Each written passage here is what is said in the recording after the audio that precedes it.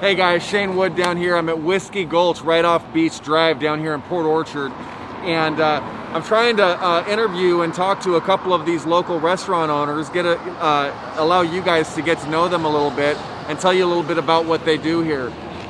Whiskey Gulch is owned by Rob and Chuck, and they're incredible people. They do a lot for this community, from donating food to sponsorships and all kinds of incredible things that they do.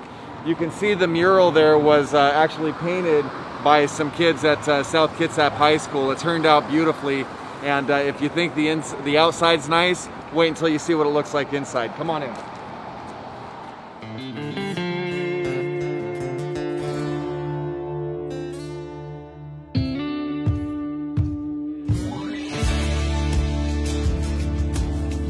Okay, hey, real quick, Shane Wood. I'm down here with Chuck Huck, the owner of Whiskey Gulch Bar and Grill.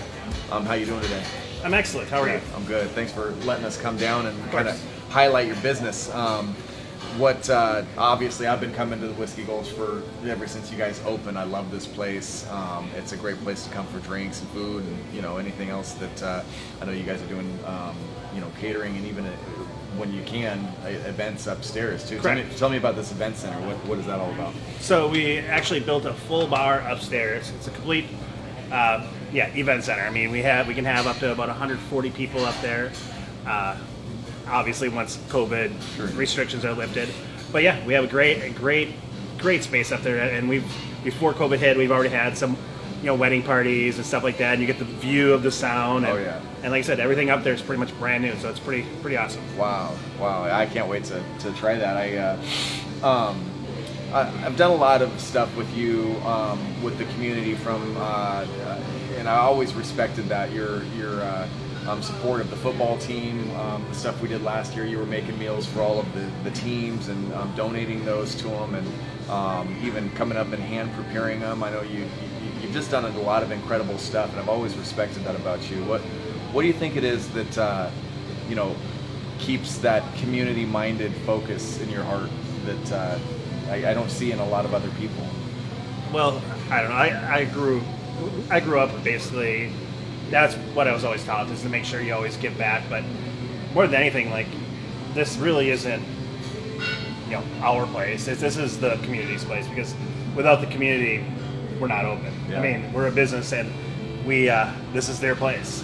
If the community doesn't go and come in and have a drink or a burger or whatever once in a while, well, this place isn't around. So you got to kind of give back to those who give to you. So just kind of what's ingrained in my head.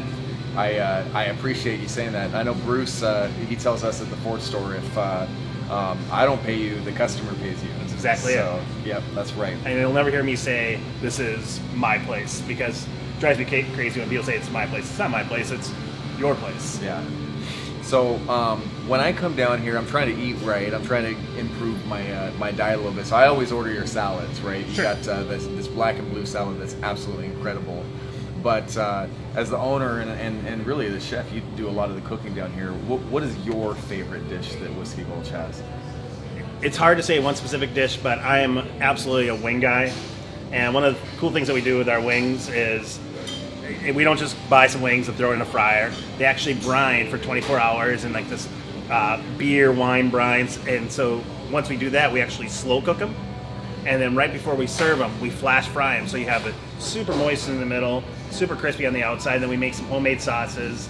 Wow. So I would say that's my personal favorite, but I'm sure everyone's got their favorites. Everyone loves wings. I can't believe I've never tried the wings down here. Oh, they're incredible. I mean, and our burgers are great. I mean, those are all ground in-house, and our soups are all homemade, and so there's a lot of good stuff. It all depends what your taste is. Wow. We have lighter fare, and we have heavier stuff too. Yeah.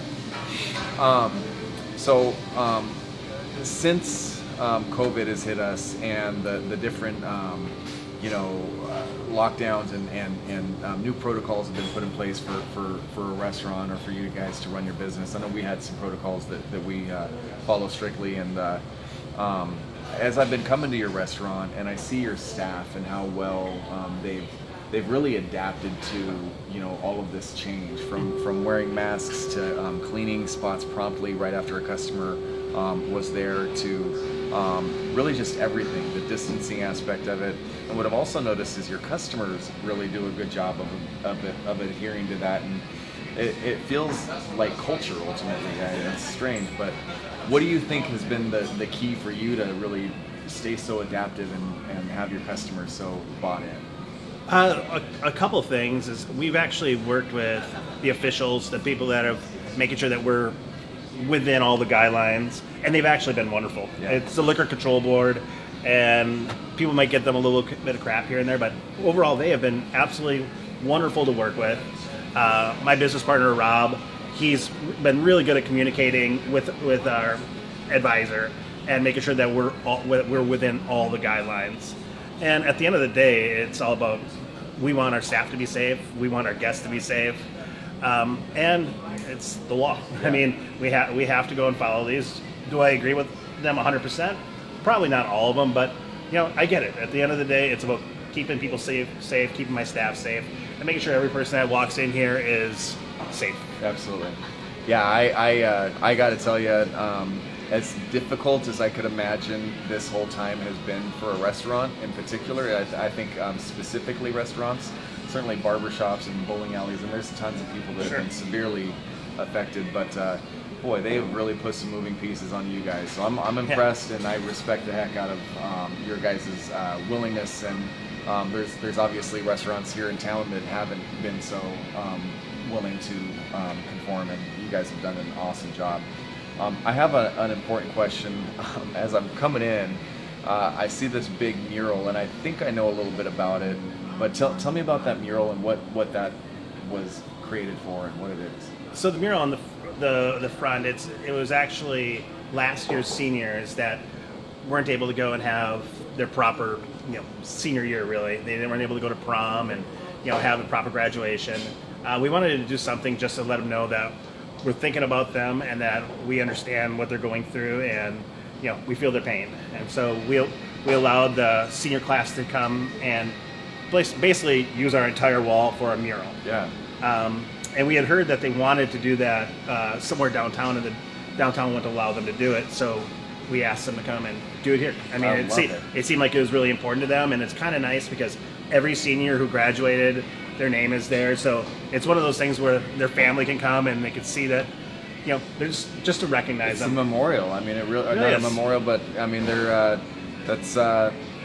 I think that was a really beautiful thing for you guys to do, to use your business and your wall to honor these kids that didn't get much of a year, really. And you have a senior in school now, don't you? And I have a senior in school, and even last year, we had quite a few seniors that worked here, and they were just wonderful, wonderful young people, and they did so much for us. And my heart broke watching them struggle the way they were. Like, I had one kid that was just an avid baseball player and wasn't able to play baseball his senior year, and that just, that really hurt, and it was one small thing that we could go just to do to just help them, and, if it was an easy decision. Sure. And my partners, they were all in on it as well. Yeah.